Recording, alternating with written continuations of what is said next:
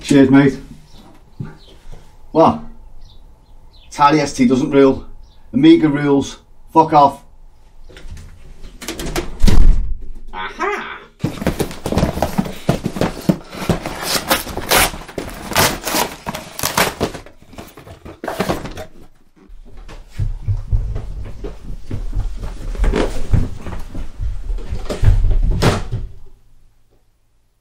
Whew, sweating. Who'd have thought it? Tripping over a dead lemming. Anyway, I've decided to get myself one of these. Now, the last time I was this excited about opening a computer was when I got the wild, weird and wicked pack Amiga 600 that sat gracefully there on my top shelf, which I will show you in a minute. This Raspberry Pi 400 is going to end up being my ultimate Amiga emulator. So let's crack on with the unboxing. Right, well, here we go. Quick look around the box. What you get in the box: meet Raspberry Pi 400, your complete personal computer built into a compact keyboard, featuring a quad-core 64-bit processor, wireless networking, dual display output, 4K video playback. This is the most powerful and easy to use Raspberry Pi computer yet. Surf the web, edit documents, watch videos and learn to program using the Raspberry Pi OS desktop environment. Included in the kit, now I've gone for the full kit rather than just a basic computer with nothing. Get the Raspberry Pi computer, USB mouse, power supply, SD card with the Pi OS already installed on it, HDMI cable and a beginner's guide because I am a beginner. Obviously you don't get the TV as well. And there's your specs, which is pretty much what I just read out there. So anyway, let's crack on. Right, as I mentioned before, I wasn't joking. I haven't been this excited since I got that Amiga 600 back in 1990, whatever it was when it came out. And to be quite honest with you, up until this moment, I was never really a fan of the Raspberry Pi, if that makes sense. They always come across as a bit too like complex for me, and I'm a very impatient person, so it was just kind of like whatever Raspberry Pis I've got, I've bought or pre-installed, hence the ZX Box Spectrum emulator, which runs off a Raspberry Pi Zero, and I've got a Raspberry Pi 3, which is my main Amiga emulator. Obviously, I've got real hardware, tons of it, but it is nice now and then just to emulate something. And also, if you know you want to get into Amiga and you can't afford some of the systems, because some of the prices nowadays at the 1200s and that have just shot right up, you've got to get it. If it hasn't been recapped, recap it. Then there's like accelerators and all that palaver. You could be talking like £700–800. So this to me is just like, I want to try it out and I want to install something called pimiga, which I've heard quite a lot about, and I've actually had a little Google and YouTube of it, and it looks rather straightforward. So anyway, let's crack on with the unboxing. First things first, keyboard, very nice, very well built, feels really nice and solid. Quick look at the back there, what I mentioned on the box, it's exactly the same, hasn't changed. Basically it's a Raspberry Pi 4. It's elongated here rather than the square thing that you usually get. I'm not going to open it because, to be honest with you, there's no screws and there's just tabs, and I don't really want to break it on my first day opening it. But looking at it, you know, it's colour wise looks like the Amiga Boing Ball colour scheme, white and red, although I know it's like a raspberry kind of colour. This is kind of reminds me of the Boing Ball. I might swap that out and have a little bit of a, I've actually got a Boing Ball sticker I might put over that. Feels really nice and well made. Right, and that's the keyboard. Right, under the hood we have a micro SD to full size SD card reader with the nice Raspberry Pi logo on. We have an official USB-C power supply, which is what I've been after for a while actually, because my other Raspberry Pi voltage is a little bit too low on it, so it keeps coming up with the lightning bolt. Nice little emblem etched into the plug there. Nice long lead by the looks of it. USB-C adapter. Let's get that out the way. And an official Raspberry Pi mouse. Do we need to cut this open? Yes, I do.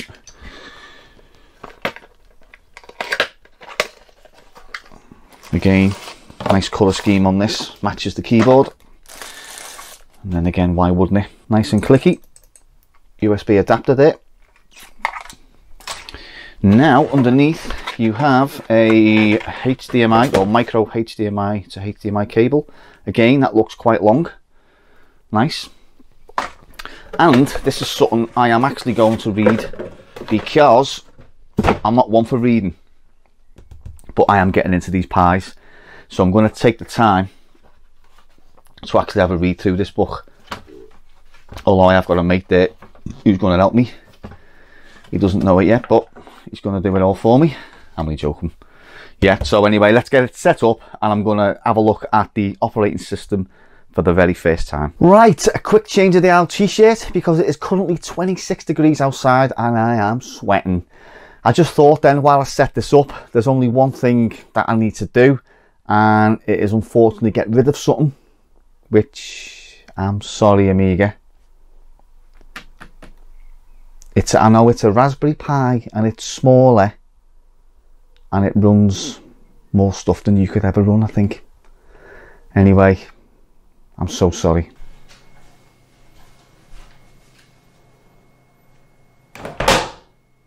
Goodbye, old friend. It was nice.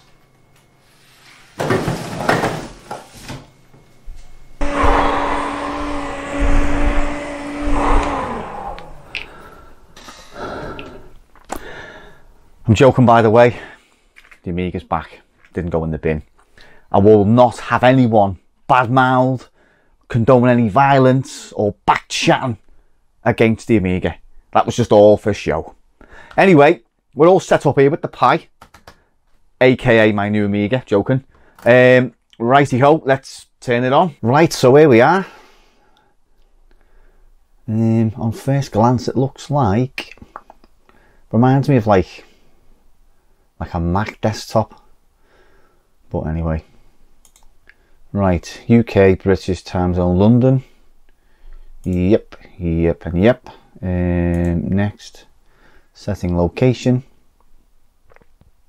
What I'm going to do, I'm just going to have a mess around with this desktop thing, and then I'm probably going to put a couple of me preloaded SD cards in to see how that fares. I'm going to put the ZXbox Spectrum emulator in, and I'm also going to put my Raspberry Pi 3 Amiga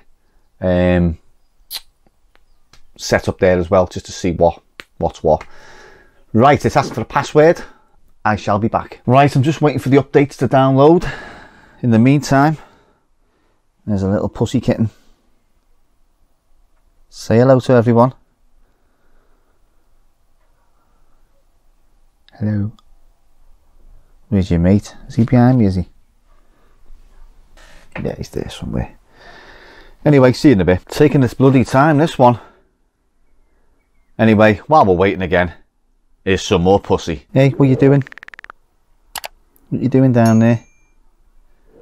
Hey, leave the tripod alone. Yeah, do you want to mess with a wire? Hey. There she goes. What's that? What's that? What's that? Hey, what's that? Right, updates installed. Right then, we're back, all updated.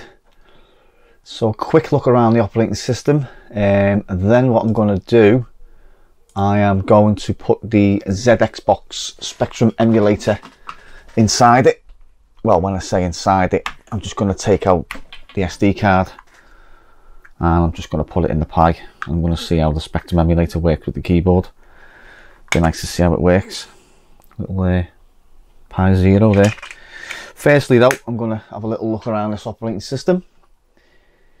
So we have some sort of menu button. Programming, education, office, internet, Chromium, web browser, VCL player installed, nice. Graphics, image viewer, games, Minecraft PI, socket, Python games, Boeing, Bunny, cavern, Myropod, weird, accessories, help, preferences, run and log out.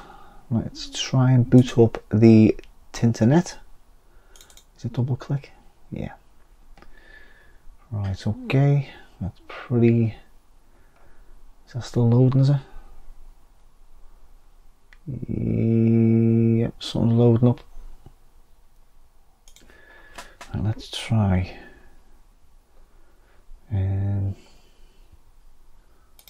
Just close that down a minute. Web store. Right, Chrome, Google, there. There we go. We have, can we have that full screen? Oh, I'll see the graphics kind of breaking up as you move. It's not like it's smooth, but it's breaking up. So let's try YouTube.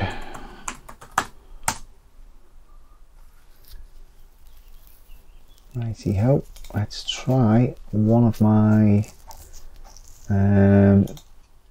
videos when it loads up. Right, okay. Bit slow at loading up there, if I'm honest.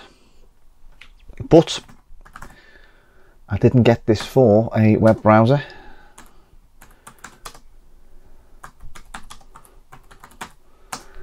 This is for an emulation device.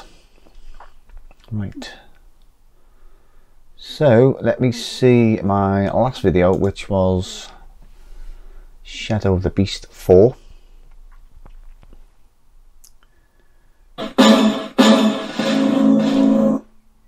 Oops. Full screen it, let's have a look. Shadow of the Beast is a platform game developed by Reflections and published by Psygnosis in 1989. The original version was Amiga and was later ported to other systems. The game was known for its graphics with many... It's a bit slow, like. If you haven't seen Shadow of the Beast 4, go and check that video out. It's not Shadow of the Beast 4, it's Soul of the Beast. Yeah, it's a little slow, but, you know, as I say, I didn't buy it for the internet. Right, let's close that down. And we'll run, just as a little test, Minecraft PI, or Pi. Start game, create new.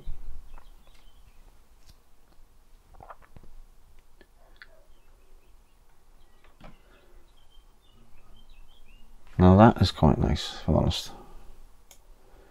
That's nice and smooth.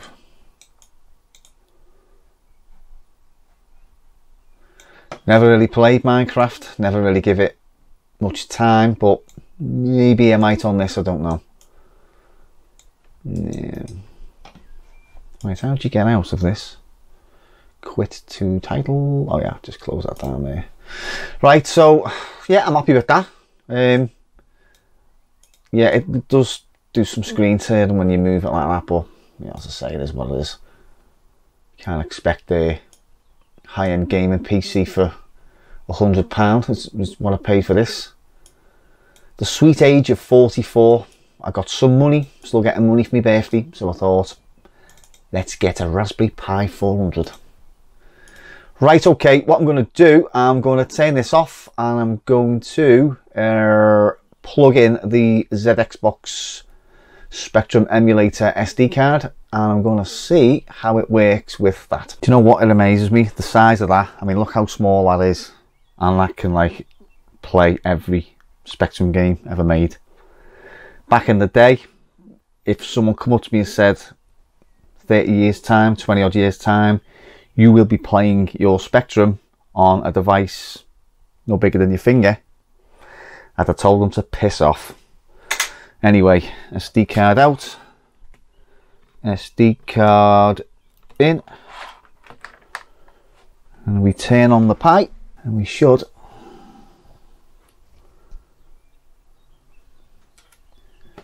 boot up.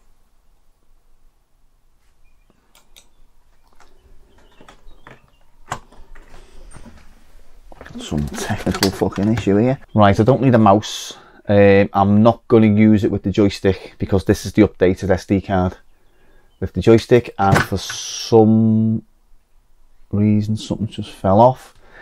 Right, so for some reason that is outputting at a rather weird resolution. It's 720, but let me just pick a game anyway. I'll actually tell you what, let's reset the Pi and see if I can get it full screen or ish. Right, okay, it's loading. It's got that small screen in the corner. Again, I'm a Raspberry Pi noob, so I'll look into it, or I'll get a friend to sort that out and get it where it should be. So I'll try the Amiga one and then that will be it. Right, well, I've had a few issues with the Amiga one as well. Amibian, it was running. I just assumed, now I am a noob, yeah, I know I'm not an expert on Pis. You just put your SD card in the back and it runs. Obviously it doesn't. A quick call to a good friend and he tells me that I might be running a different version of OS, Raspberry OS or whatever. So I'm going to sort them issues out at a later date. That's not really, you know, priority at the moment. My main priority at the moment is getting Pimiga set up and running on this guy called Chris Edwards, who has made Pimiga. I'm going to have a look at his YouTube channel now. I've been recommended to go there and see how you set it up. So I'm going to do a separate video on that if I'm successful, and we'll take it from there, because this was just, as I say, it was just bought mainly for Pimiga. So cheers for watching, guys, and I'll catch you in the next video.